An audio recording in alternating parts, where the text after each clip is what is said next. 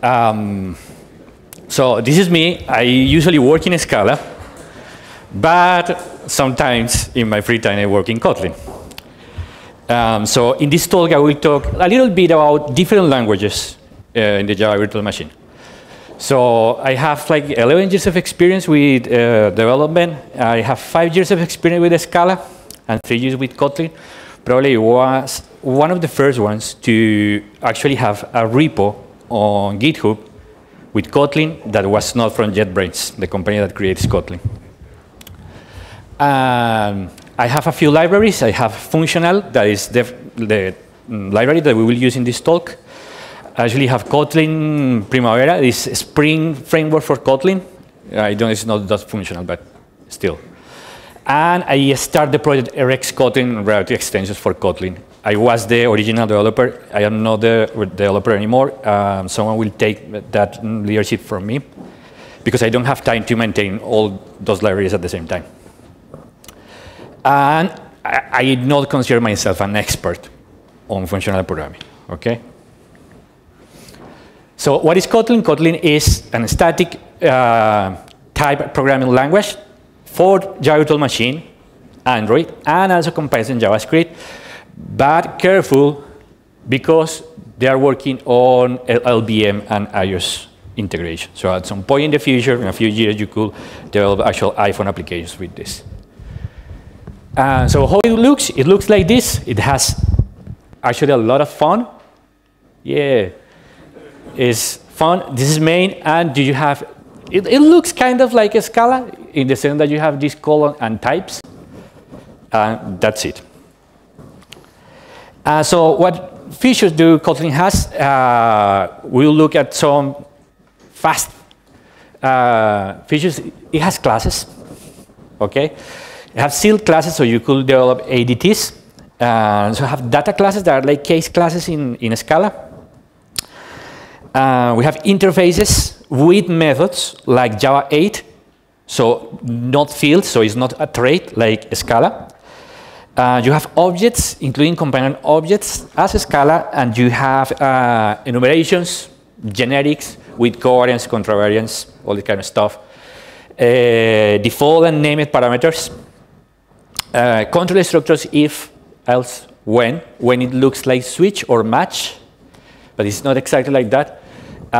Do while, all those are expressions, so actually you could return from if, or you could return from try, as a Scala. You have null safety. We will talk about this later on. You have high order functions, delegates. We will talk about this later.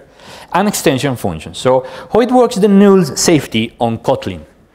You have this type string, and that's all right. This is your type string, okay? But if you assign a null to this string, it's a compiler error. Why? Because you define a type, you declare this val as a type that doesn't allow null values. So to have null values, you need to explicitly say a string and question mark. That means that in this particular val, it's possible to include null values. Okay? So if you don't include this and you try to assign a null value, that's a compiler error. The compiler will say, okay, you say that it was not null, and you put a null here. Please don't. Don't do that. So in that case, when you have hello, that is nullable, if you try to call any method here, you need to call that method with a question mark to say, I know that this is null. Okay? I know. Because the compiler will start complaining. The compiler is quite, I wouldn't say that word. Okay. The compiler is strict on the thing that you could do with null values. So you need to say, okay, I know that this is a null. And he will return, the compiler will return a value that actually could be null. You know, because if you are operating with values, there are null values, and you do this operation, probably you will be a null value. Or you could use the double bank, and the double bank is, I know that this is not null. And the compiler says, okay, but I will throw a null pointer exception in runtime if actually that thing was a null. In that case, I could return a thing that is not null in that case. Okay, so question mark to work with nulls, and double bank to work with null pointer exception, and will return non-null values. If my value is non-null, I don't need to use neither question mark nor double bank. So how does it work?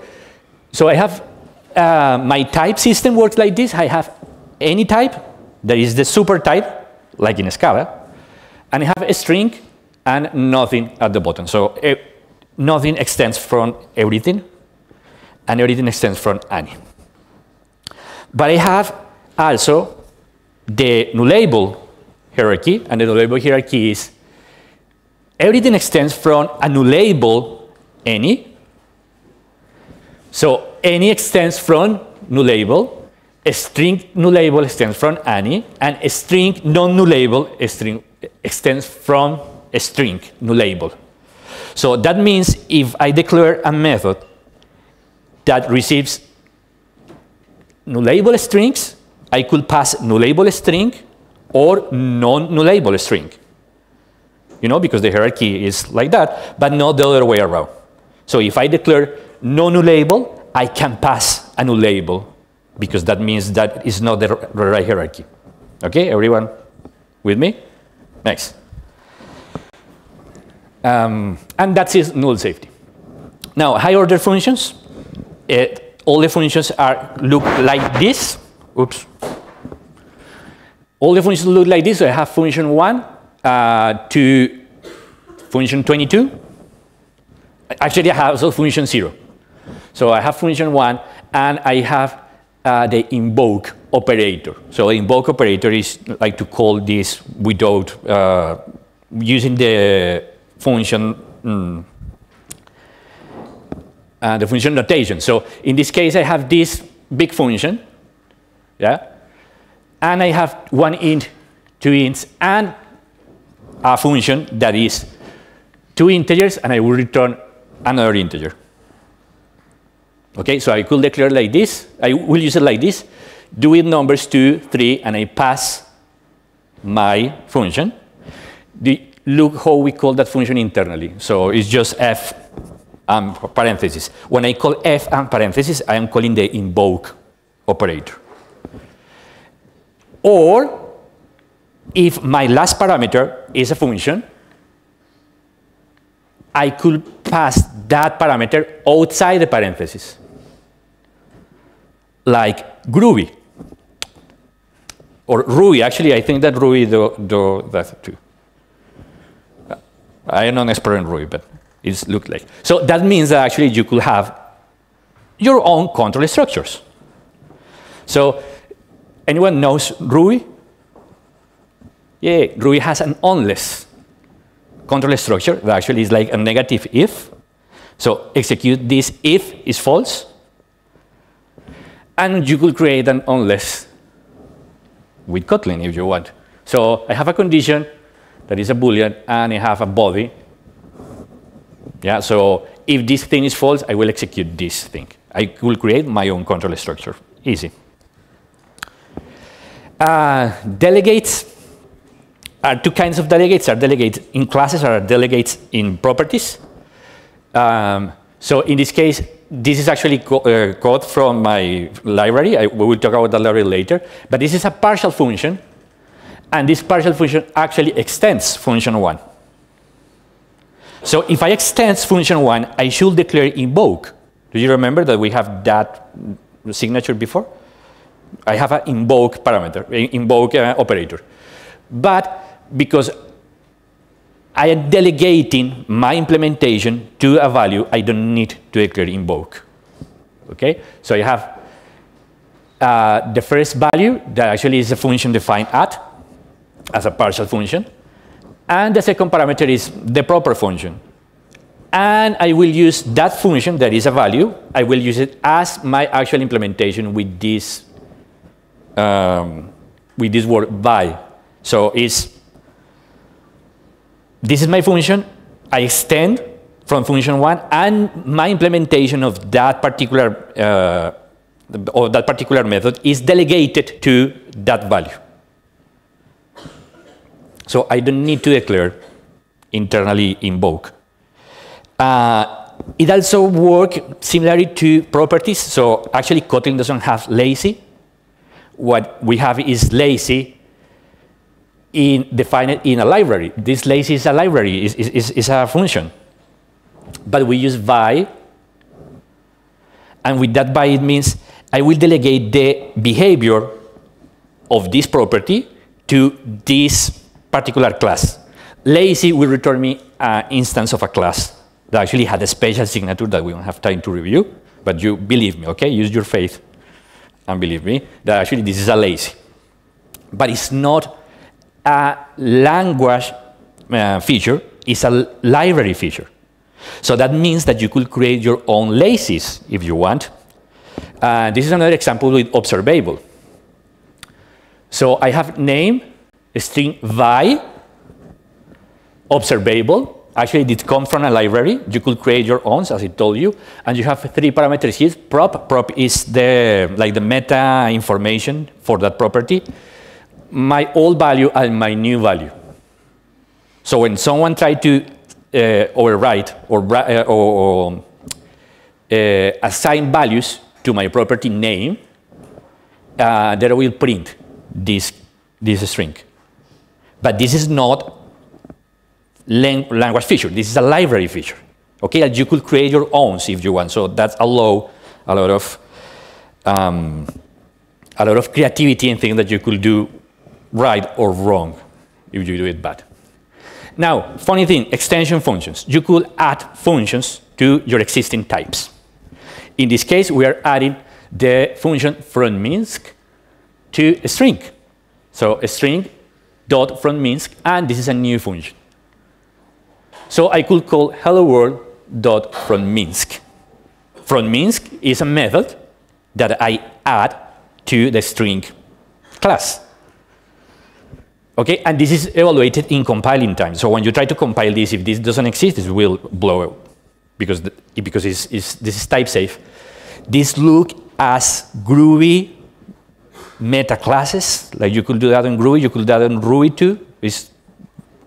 The advantage here is like is compiling isn't at compiling time, so it's safe to use. Also, you could create like nasty things like this. I will add an invoke operator to my string. So I could call a string as this. Actually, this is not a function, but it looks like a function because I add that invoke operator to my string class. Okay, so you could create DSLs like this. It looks horrible, but it's possible. And with those extension functions actually are being used in the Kotlin library. So all the functional operators that you expect to have in a collection library, like map, flat map, filter, all those are implemented using extension functions. So this is all the features that, not all the features, but the main features that come with the language. So the language will let me to create a lot of crazy stuff. Let's combine all things, yay. Let's create you know how many programming Ruby? So you know that there is one line unless. Okay, so let's create that in Kotlin. So I will extend the function type, and I will add to the function type add infix unless with a conditional. So I have this function here, and unless this is false, I will not execute this. That's it. It's super easy to implement. It's in compiling time, so it's not dynamic. If I do it wrong, it will fail.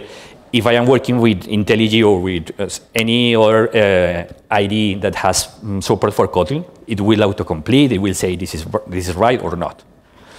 Okay, so this is all the introduction to the language. Now we will talk about the library. So I create this library. It's called funKTionale, actually think that word is German, but I don't know how to pronounce it. So I will say functional. And it's just functional constructs for Kotlin.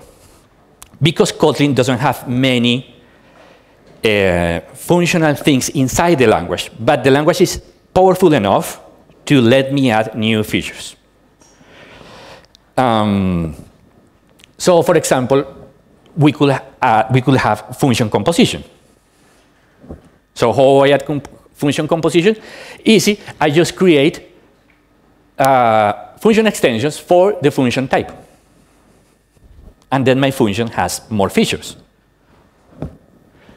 So an example of this, you know about function composition. I have this in Spark. Do you know anything about Apache Spark, the things that do exact that thing for big data? So I have a map here. I have several maps, map, 3 maps with functions. So that map, if you have a big enough file, it will try to distribute this among nodes. So each map will be really, really expensive to execute if the file is big enough. So what I could do is to have just one map with function, and then function, and then function. So not 3 maps that will, in theory, will start 3 different node calling with all the distributed stuff. Just one with 3 different functions combined in one. This is so we have, and then forward compose and compose, like any functional language. And we also have curry, not that curry. The curry that is having a function with this signature, with this arity, and return a succession of functions, a chain of functions. Okay, it's the same stuff. I just define function extensions. The problem is that because it's not compiled, it's not a compiler, but it's me doing it by hand. So I need to create all the way from function 1 to function 22. And it looks like this. So here we have these 2 functions. This is still a Spark. This is for artificial intelligence. So I have these 2 functions that actually look quite similar, but this parameter is different. So I could have just one function, query that function, and just call the queried version with 1, that is this value, and 0, that is this value. So this is query. Okay? Partial applied functions is different to query. Okay? So partial applied functions is calling a function with less parameters, and that will return me a new function with the parameters that I don't set, I don't fix. So if I have parameter, this function with 3 parameters, and I call with just 2 parameters, that will return me a function with just 1 parameter. This is partial applied function is different to partial functions. 2 different things. How I build this? Again, all the way, create this. I did this with a script. I don't create this by hand. Okay, so no worries. So all the way to function 22. So I call partially 1, partially 2, partially 1, partially 2, partially 3, all the way to function 22. And also I create this overloading invoke. So you could call it with partially, or you could call it like naturally, but just with 1 parameter. And that means that this file is 2,532 lines. It doesn't take a long to compile, okay? It's not that bad. So an example, I have this table. So doctors, patients, nurses, and actually this table looks similar. The only thing that changes is actually this prefix. Good enough. So originally, I have this template with a query. Is SQL, okay? It's not Mongo, it's not anything fancy, it's just SQL. And I have this function to create this user. But actually, these functions look a lot. The only thing that it changed is the prefix. So I could create a function that actually receives 3 parameters, the 3rd parameter being the prefix. And I could call the functions with the overloading invoke or with the method partially 3. And that will return me a function with 2 parameters. Originally it was 3, but now it returns a function with 2 parameters. Okay, this is partial applied functions. Now, so we have options. But why option if the language is actually null safe? Why when you want options? Well, because option is more than just for null safety. Option do more than that. Okay, so option is the representation of a presence of absence or absence of a value. And you know, we have examples of this in Java virtual machine languages, like returning -1 or returning null or throwing an exception. Yeah, but we have this kind of things in Java virtual machines. Because Kotlin is null safe, there is safety how I call options. So you have this thing in Scala. I love Scala. Please, the Scala guys, don't try to kill me. So this is Scala 2.11. And in Scala 2.11, you could have things like this. You could have an option that actually is null. It's possible. And the compile, at least in Java, in Scala 2.11, doesn't say anything, doesn't throw a warning.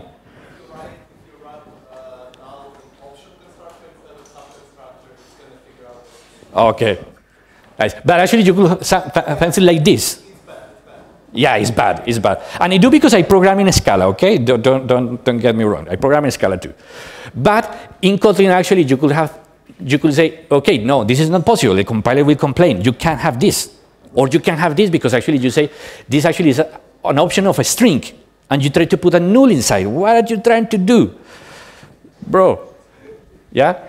But if you really want, you could have it. Like, okay, I don't know what you're trying to do, but if you want an option of null, okay, you could have it. It's not the thing that you want, but if you want, okay. So if you have things like this, actually this is an example. I will take this, this is a function that we call division, and division will let me check if two numbers, A and B, are divisible by a third one, that is C. Okay, so I will do this. I could create this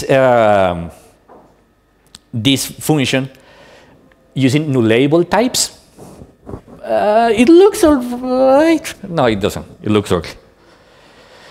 Or I could change this actually to use options. It doesn't look any better, actually. Or you could transform this into flat maps, and actually it looks a lot nicer. Okay, so the option is still usable in a language that is null safe. Okay, so option is not just for null safety. Option gives me more features than that.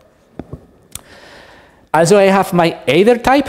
Either type is, in this case, is unbiased.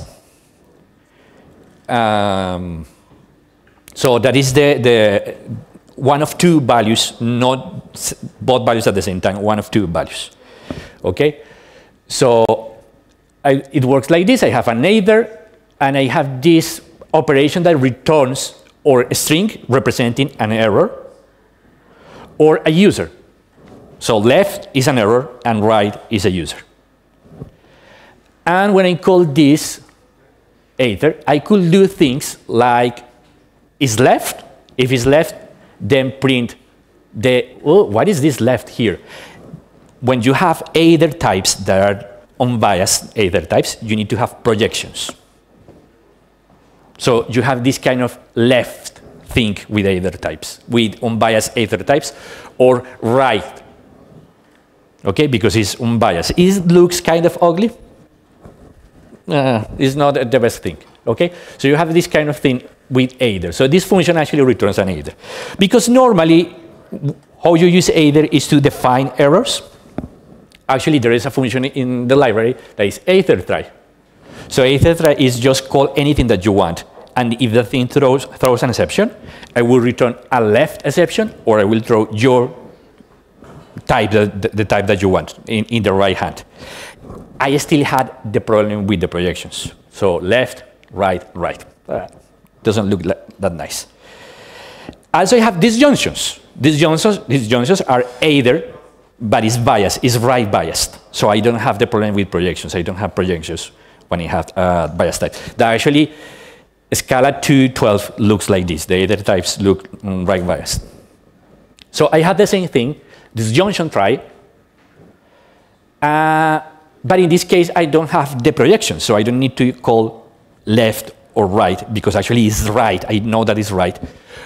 Unless it's left, so I need to call swap to switch it. That's it. I don't need to call projections. I don't have projections. So these look like Scala 212 or Scalas. That is how it's defined in those libraries. With these disjunctions, you could have nice things like flat maps and maps that actually look really nice. For example, I have 2 users, and I could check at the end if I have all my users or I have an exception. Okay, that is an atomic operation, or I get all my users, or I get an exception. But what happens if I want a list of exceptions? There is a library. There is a function. It's called validate, and it could pass a list, a series of disjunctions, and it could operate these disjunctions at the end. So it will return or the list of users or a list of exceptions. It's not just one exception. It's a list of exceptions. Probably the exceptions are different in each case. Future developments in Kotlin, we will have type alias that will be useful for me, for my library will be really useful. And you will have coroutines that actually is like blowing main stuff. Wow, it's amazing. It's so amazing that I don't understand and I can explain in this talk. But maybe later the next year we will do a talk on this. Okay? And for the next version of funKTionale, I will clean up a little bit and I will modularize this thing because actually I have this problem. funKTionale is bigger than the actually Kotlin standard library. Why? Because I have all this kind of function, all this overloading. So it's bigger than the standard library. Okay, and in funKTionale 1.1, I will add more monads.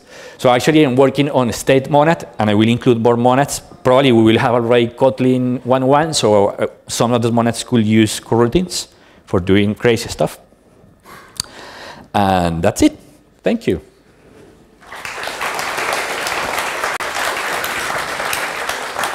Contact me if you want. And if you do a really good question, I will give you not this shirt, one like this. Okay, not this one. This is mine.